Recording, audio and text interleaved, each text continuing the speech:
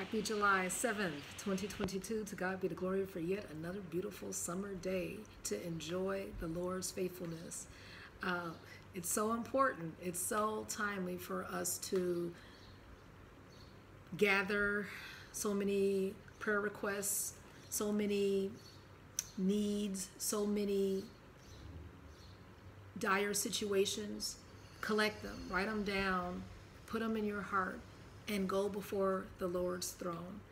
Just think about through the years how many people interceded for you. I can think about my grandmothers and how I was going through my rebellious period in my teenage years, and my mother would go into her bedroom, she would close the door, and she and her mother would intercede, not only for me, but for others. But it's something about having a list, having a compilation of concerns that does not have anything directly to do with you, but praying for others outside of your sphere.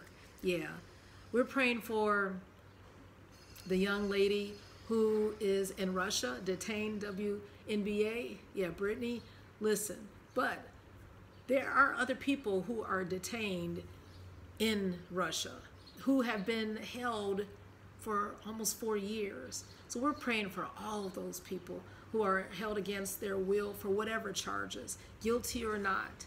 The Lord knows the details. We're praying for still the violence that's ravaging our community as well as outside of the community. We're praying for everyone who has been touched in that Highland Park incident. But like I said, that happens every day across the country, across the world, as far as gun violence. So we're asking the Lord to intervene as far as these laws, but most of all in people's hearts.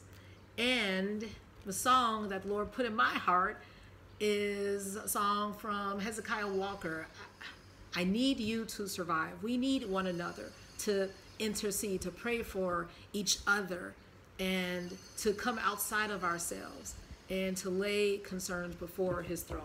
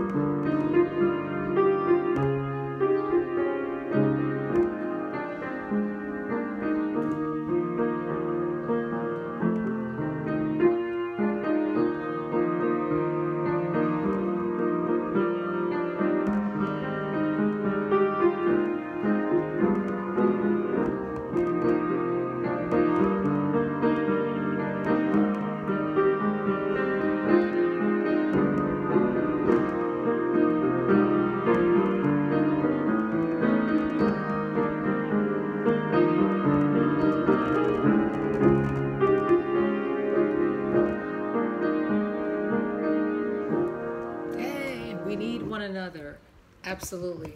And guess what? Daniel, in the 9th chapter of the book in the Bible, even interceded for those in Israel. He was asking for mercy, and he was confessing the sin and the wrongdoing and the unfaithfulness of Israel in general. And he did not say they, because you know Daniel was a man after God's own heart. He purposed in his heart. He was disciplined. The Lord opened up revelation. He was led by the Lord and his inspiration. But even Daniel counted himself unworthy. Yeah, it says in verse 2, in the first year of his reign, I, Daniel, understood by books the number of the years whereof the word of the Lord came to Jeremiah the prophet, that he would accomplish 70 years in the desolations of Jerusalem.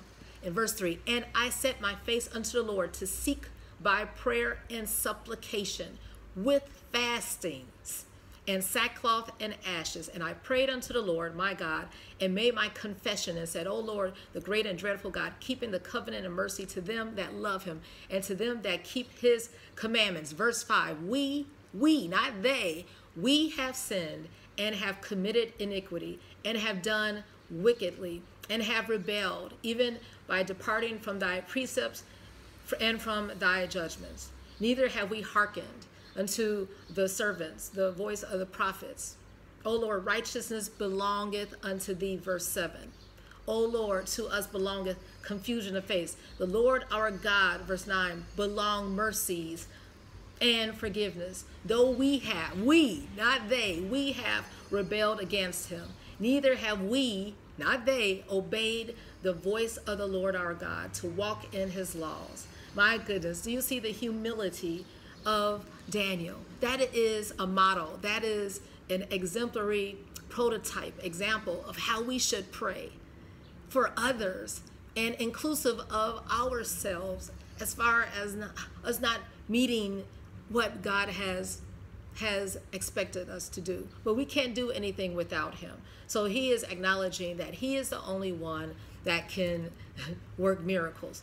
In verse 18, O my God, incline thy ear, please listen and hear, open thine eyes and behold our desolations and the city which is called by thy name. For we do not present our supplications before thee for our righteousness, but for thy great mercies. Remember, the Lord's mercies are in the clouds. They reach up the clouds, and his faithfulness up to the heavens. So he is the one who will answer our prayers, but we have to pray for one another. We need one another. In Nehemiah 1:4, we see another example of how Nehemiah went before the Lord and mourned and sat down and fasted and prayed before the God of heaven.